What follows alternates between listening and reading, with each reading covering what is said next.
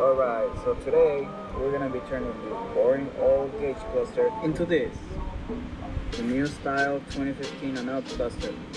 Alright, I think I can do that. So according to the video, we need the cluster bezel, which I'm on my way to the junkyard to go get right now. Alright, so starting off, from what I've seen so far, is we need to take this entire thing off, right? So with your little tool, I'm gonna go ahead and start at the corners. There we go. It's one little corner.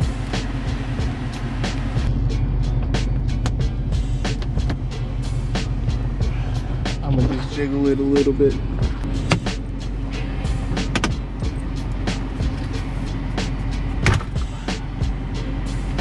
So it was just a little bit stuck right here. We just had to jimmy it out a little bit. Looks like so far so good. Don't seem to have broken off any clips. What I do remember that was next was the stereo itself has connections in the back. I knew that something was always gonna have to break. Accidentally broke the little clip.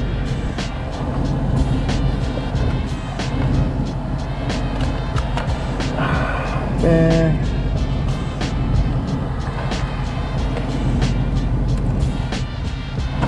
Alright, now that we have the screen disconnected and everything out, angle it up. And it just comes out. Nice and easy. If I remember correctly to take these things off according to the YouTube video, just, whoa, it's true. Jose, bro, you were right. You just literally, boop, and they come right off. Would you look at that? Wow, that's pretty cool. Damn, that's crazy. You just flex them to the side and they come right off. Look, ready? Ready? Boop. No force whatsoever. And look, everything intact. Nothing breaks. All the tabs are in place. Oh, yeah, I see why in the new, yeah, this makes perfect sense. I'll be right back with the proper tools to get this job done. But so far, we're off to a really, really good start. All right, so we got the new bezel here, and what we're doing is we're putting these back in. They're actually pretty easy to go back in. You just line them up, and just like that, they clip right into place. Just gotta line it up with the little slit right here on top. The nearest side goes first. That way when you just like clip them in, they just go right in. So far so good. I like this. I like that this is like accented black with like a brushed finish. I like it more than the older one. Can you use a flathead, or what this ends up being is a 7. I'll get back to you guys once I finish taking off the screen. So there's 4 screws at each corner. Mine were a little tight, I'm not gonna lie. So I ended up using this 6.5 millimeters, since the 6 millimeter is too small and the 7 is too big. So what I'm gonna do now, I'm gonna just drive until I hit the 740 mark, and then I'll swap over the other cluster.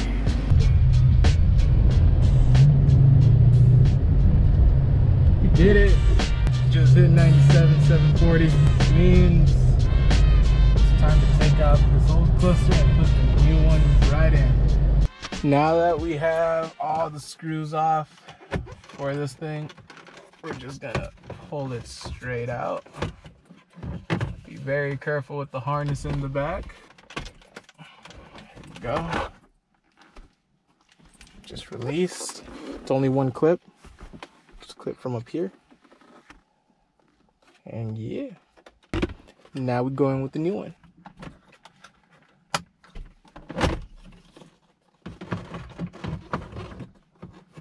It seems to light up.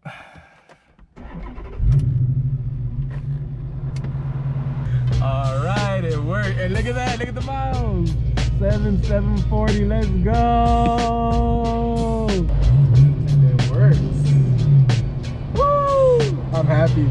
All right, let's That looks pretty freaking sick.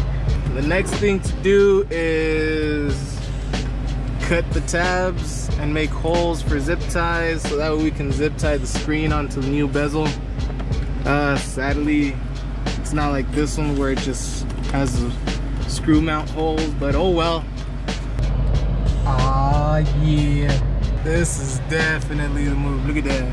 Oh, that is so badass. It's the little things, guys, because check it out. Now we got this. We got the heated and cooled cup holders. And we got the SRT pages for the big screen. God damn, it's the little things, guys. This was super easy. This really couldn't have been any easier. This is what we have so far because we're kind of struggling on aligning the screen into the bezel. I just had to jinx it. That's really the only thing I'm having trouble with right now because everything else works. It came for backup. Well, you drilled the holes inside? I used a lighter and a screwdriver.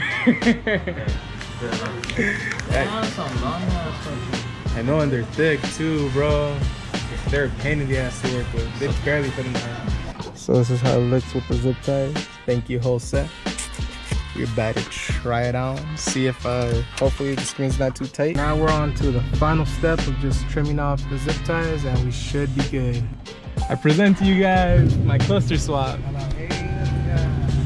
That was a new one? Yes, sir. As you guys can see, everything fits just how the original one was. So now we got the newer gauges.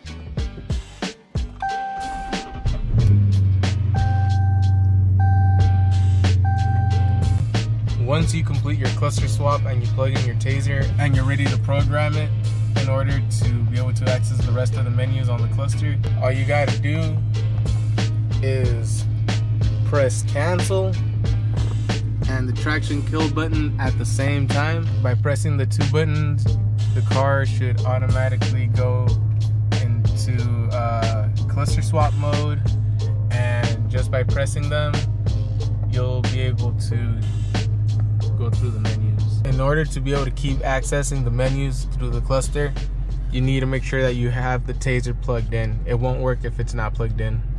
Just a quick disclaimer for you guys that have the 5-speed instead of the 8-speed. As you can see, there are no gears whatsoever showing in this cluster. They're usually like right here, right up on this little black gray area. These clusters only show the gears if you have the 8-speed, which I really don't mind, right? I really don't mind, especially because with the SRT pages, you can just see your gears right here on the big screen. That's gonna do it for this video. This video was definitely one of the most entertaining mods to do, one of the coolest mods in my opinion. I would recommend going for it.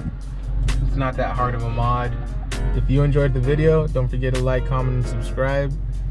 This has been Everything Boosted. See ya.